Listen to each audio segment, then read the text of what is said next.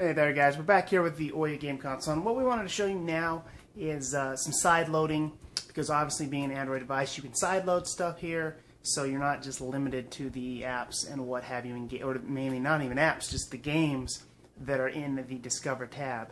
So what we have here, prepare my controller real quick, what we have here is a way to side load. So when you go into Manage, you can go into System, and from there there's all kinds of information. Go into Advanced, and this will bring you kind of that advanced standard settings screen we're used to with Android. And from here go down to Storage, and when you go into Storage you can see we have 8 gigs of storage, and then I've downloaded like 142 megabytes of things. And from here you can download games. I downloaded Dropbox, the Android app, and the Xbox Media Console, a couple things like that, just to kind of give me more options on my OUYA. So then once you go ahead and go back all the way to the original screen and go to Make, and come in here and you can see there's a browser. I have Netflix I loaded up, I have Xbox Media Console, I have my Dropbox app, and then like Riptide GP, it's a popular game for Android. So these are just a couple ways. And then another thing here is in between the controls there's actually a touch pad on the actual controller, and this will kind of help while browsing, because the web browser, to be honest, is nowhere near usable on their controller.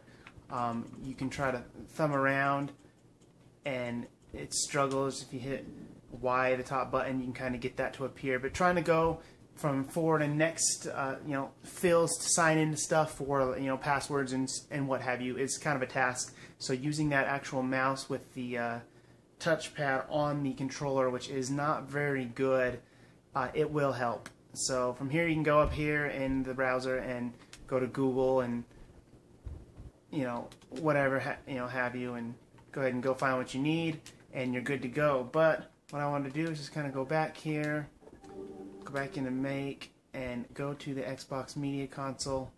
And from here, your $99 OUYA becomes a streaming media device. You have Netflix here, and they've mentioned Hulu and stuff like that's coming, but for now this is how I've been doing it. It's not the easiest way, but you can go in and go into videos and go into files, and from there you go ahead and go into files and find a hard drive, load up a hard drive, and you have all your videos right at your fingertips. Or another thing is if you go over to Browse, you can come in and add network file systems and stream movies from your home network and what have you. So obviously anyone that's familiar with Xbox Media Console knows the power here that you can use it for. So to be able to use this on the OUYA was really nice.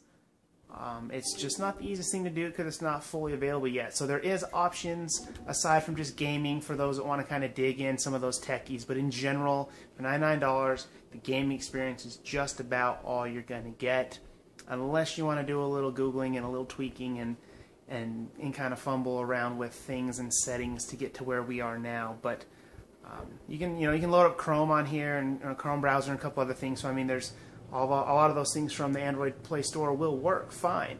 So you just need to use this control pad and kind of figure it all out and get it all ready to go, and you're set. So that was just one more look here at the OUYA and a couple of the other options you can do aside from just gaming.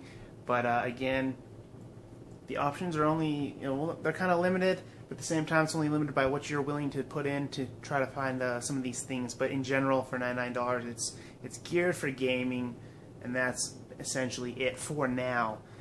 And we're expecting more to come. But that was just one more look. Thanks for watching.